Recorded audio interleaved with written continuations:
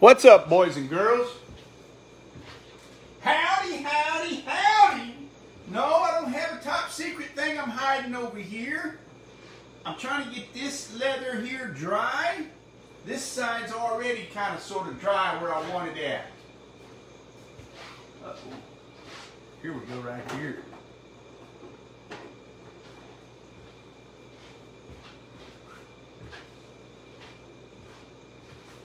Here's what we're fixing to do.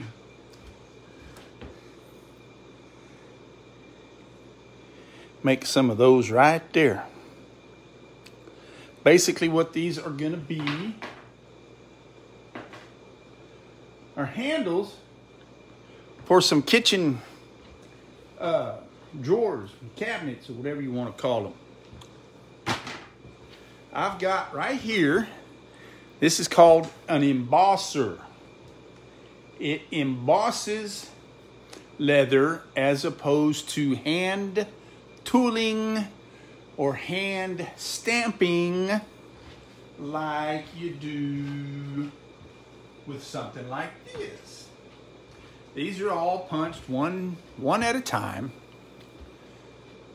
but because she needs 19 of these of the 4 I just showed you, we're going to do this simply because it would be kind of sort of cost prohibitive for me to hand tool something like these.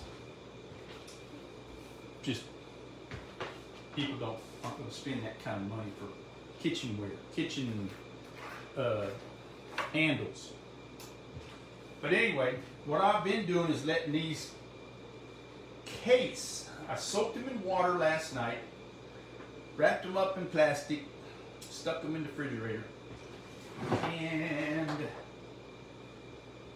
I'm hoping they hurry up and dry up to the perfect temper. In the meantime, I've got these drying. These are drying. I'll be tooling them here in a little bit. And what else have I got going on here? Got these going on some caps. They're drying. Oh, you can't see all the way over here, can you? I'm sorry.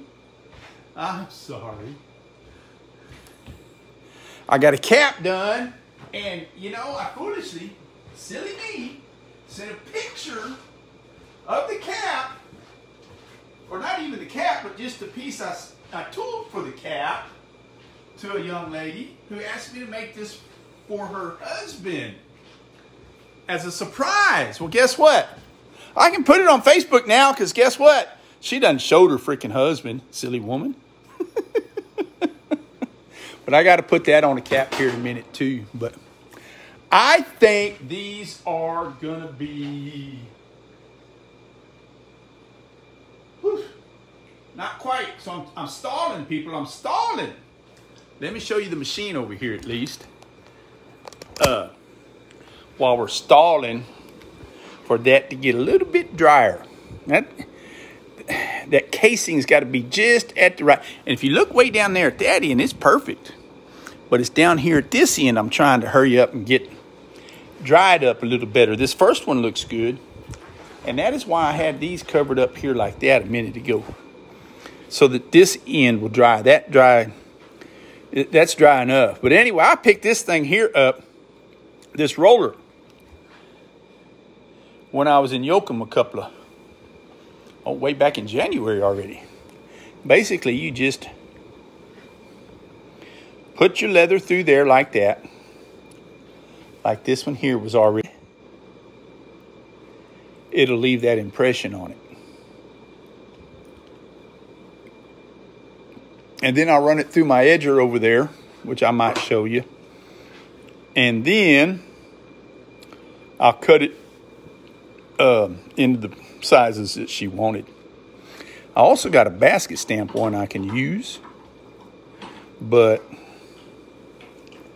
that one there, I haven't used that one in a while. I made some belts with those, sold a few of them. Anyway, I'm going to go ahead and try this first one here because it looks pretty good and dry. So let's see if I can get this camera back where it was. And then we'll show you some excitement. Because I know y'all tune in just for some excitement. I know you don't tune in just to hear me cuss and stuff like that. There's a saddle I'm working on. Haven't done much with because I'm still waiting on stuff. But what else have I got? There's my big old sewing machines. But let's take this piece here. Now this side down here don't matter. This will be the cutoff side, what I don't use.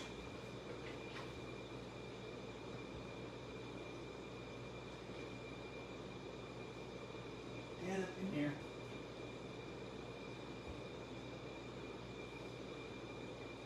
Keep that up in there like that. Now I'm going to lift this up enough to get it started without getting my fingers pinched off. Get in there. Why is this acting stubborn? A little more. There it is, right there. Tighten them up.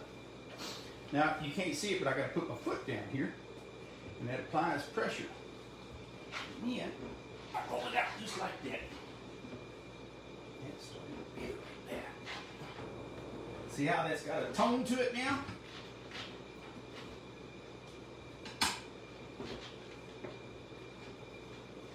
Of course, my arm's in the way, huh? Dang, it takes 2 arms to get that rolled through there, don't it?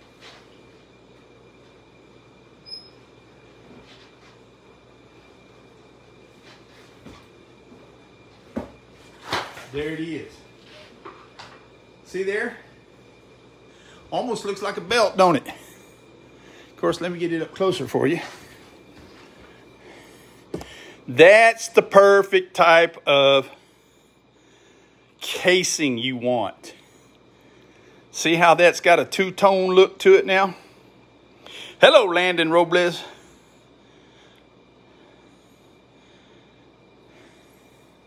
So now, let's see what I need to do here. All right, I'm going to move the camera, so everybody hang on. Hang on. Hang on.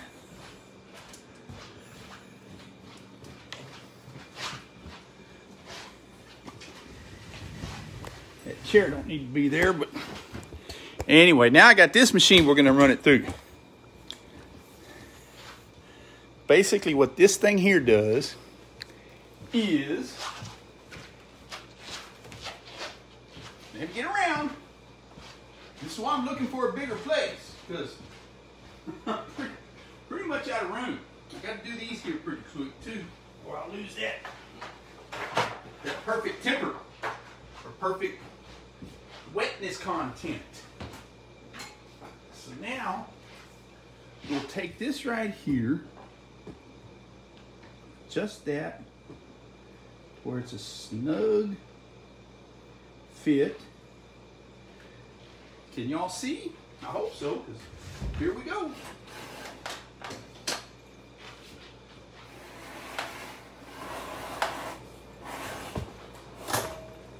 Ta-da! There, I've rounded off my edges. So now, next thing we're going to do, turn the camera. Oh, where can I put the camera at over here, man? Come here. Howdy. How the hell are you? See why I need more room? Put that right about there. And we'll take this one here. I don't need that extension cord there. Take that right there. And come over here and turn this on. This will varnish the edges now.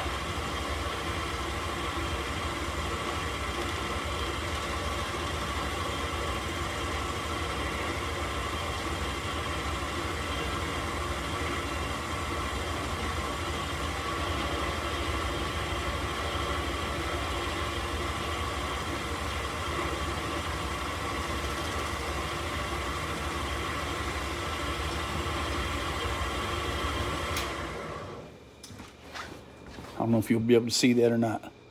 Put the flash to it. So what that does is it slicks down or smooths out those edges. I'll come do you can tell the difference right there. It's not near as shiny. But these I'm going to go back on top of with a little bit of chocolate covered or chocolate colored dye, so it gets the whole side there colored the same. So now, after I do that, basically all I got to do is cut them. So there you go, David Millssaddlery. Toodaloo, you bunch of buckaroos.